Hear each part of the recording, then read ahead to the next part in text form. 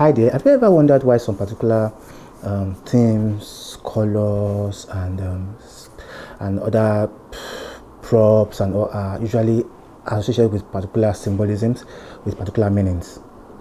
Well, symbolic codes are codes in cinema that generally may not reflect the meaning associated with it on film.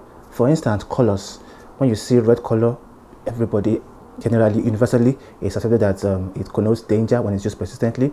On the other hand, with regards to the cinematography, when you see a persistent overhead shot, high angle shots on a particular subject, then it kind of gives a signal that probably there's danger lurking ahead for that particular character, you know. Considering the film Adire by Adeoluwa, a very heavily layered drama about a particular prostitute who happens to settle in an old neighborhood in Oyo, trying to start life afresh and all. There are some particular layers, some particular symbolic codes that are in the film. One of the codes is early on in the film, after she relocates to a new town and then she goes to a bar to show who her personality is and how she's perceived.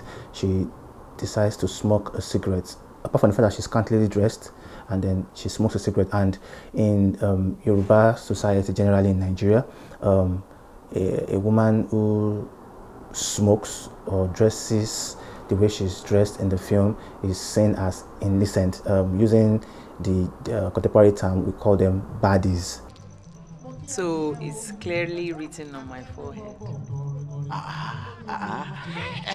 Yeah, if I get, I smoking cigarette. If you know, you know. What Toby was saying in the film, in the particular scene, was that we associate generally in African society, in Nigerian society, in Yoruba society, smoking is as women smoking or dressing indecently. Those two are actually associated with prostitution. Okay, that's one. So that it gives an idea of how Adire is perceived, especially in a new neighborhood. And then later on, we get to meet Toby's wife, Shalewa, and Adire when they have a confrontation. And the costumes give us a symbolic code as to the two personalities. While Adire is unsurprisingly dressed and clad in lingerie, as revealing, Shalewa is dressed to the tilt like a typical religious sister. That particular scene, the costumes give us as symbolizing the difference in their personalities. And then later on, by the time Adire finally makes her first appearance in the church, she's wearing white, while every person is wearing black because they are actually mourning. It's at the funeral, but I think unaware she just came around wearing white, so she's easily singled out, like she's like fish out of water in that scene. She doesn't belong in that particular circle. She feels like an outcast in that particular scene. That was followed by the pastor's wife, the deaconess Shadi, who covers her attire with a scarf.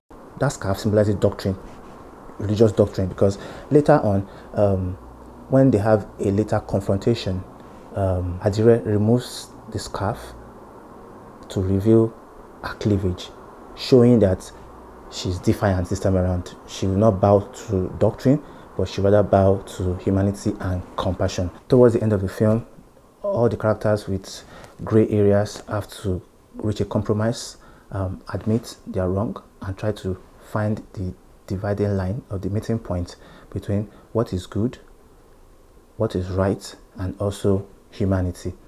So those symbolic codes in the film actually helped the viewer to actually understand the film better and to understand the various themes and conventions that are unique to each society.